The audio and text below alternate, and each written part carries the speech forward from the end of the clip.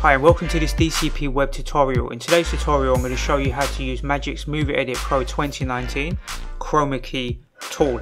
So the first thing we'll do is open up our web browser and we'll go and download these two video clips. So we've got this one here of this smoke effect. If I quickly play it, you'll see it like this sort of smoke effect, and it's got a green screen, right? It's got green in the background. We're going to remove that green, so we'll click free download 1280 by 720, click download here, and we'll download one other video clip. And I'll put links to these video clips in the YouTube description so you can follow the tutorial. I'll click free download 1280 by 720 as well. So we'll download these two video clips, we'll open up this folder and we'll drag and drop them into the folder. We'll close this and then we'll open up Magix Movie Edit Pro.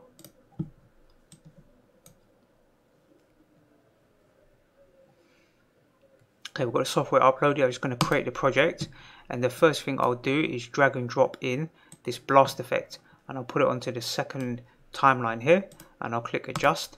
So we'll just drag it down once. We've got this here, and then I'm going to take the this guy doing these moves.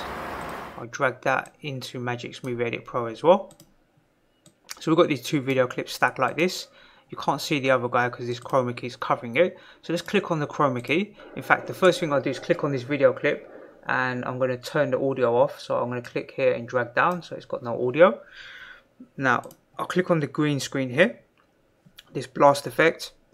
I'll go to effects here and then I'll go to the chroma key and I'll click on green here.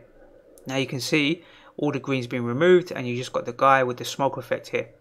So the first thing I'll do, we might as well do a little bit of work in here. So let's just try and work with this chroma key. So I'll show you maybe how I'll use this chroma key inside Magix Movie Edit Pro.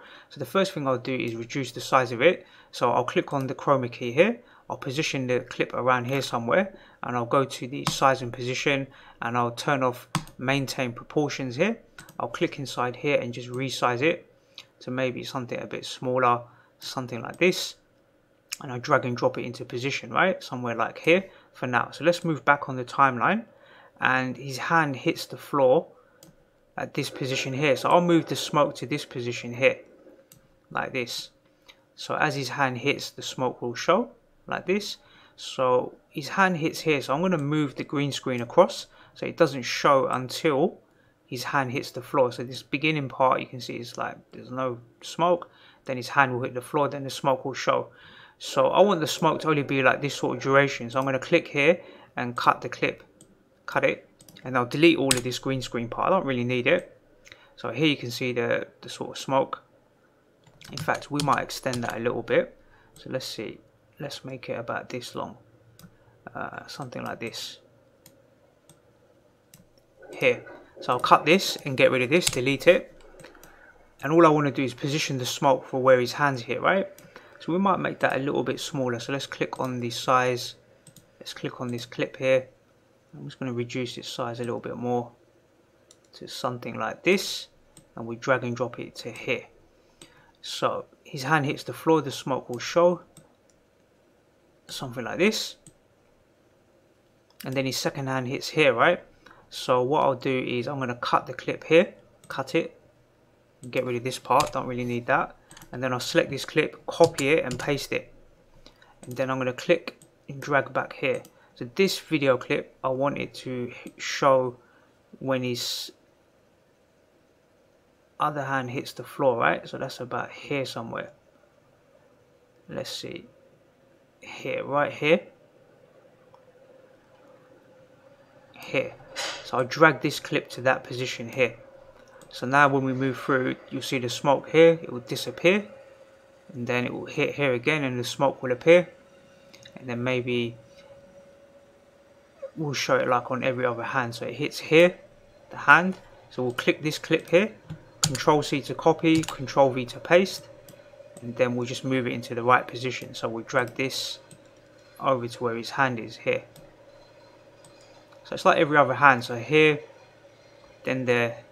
We could probably position this one a little bit better. And then here, so we copy this one, Control C, Control V, paste it. Let's find out where his hand hits the floor. It's like around here. So we'll drag this across, drag the smoke to his hand here. And this is really a rough edit. I'll spend a bit more time on this, right? Let's see. This one we moved in the wrong place, so let's just put that into the right place. We moved the wrong clip, so let's move that to here. We'll bring it down a little bit. It's this one here, so click on this clip and drag it to where his hand is here.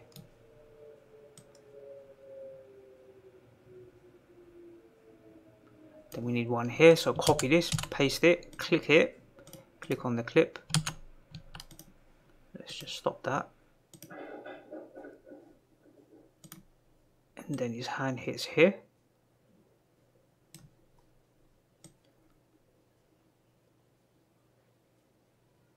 And then on this one here, Control C, Control V. Let's see. Right there, so we drag this back. Let's move this one to where his hand is.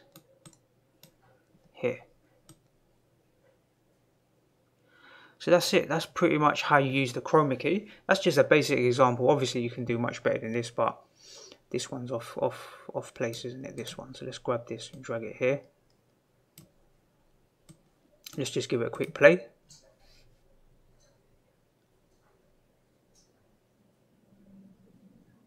So it isn't too bad, it come out okay. So that's how you use the green screen Chroma key. Now when you click on the Chroma key, when you click on the Chroma key tool, there's different options here. So you might have black, you might have white, blue, different colors. So you can pick the relevant color depending on what color the background was for the Chroma key. So in this case, the blast effect had green, but sometimes you'll see blue.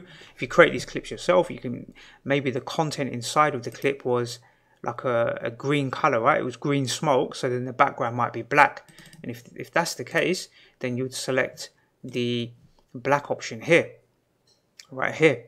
So you need to experiment with it and play around with the settings, and you can just use the Chroma key like this. It's pretty straightforward. This was just a rudimentary example, but it was more about how to use it rather than making it look spectacular.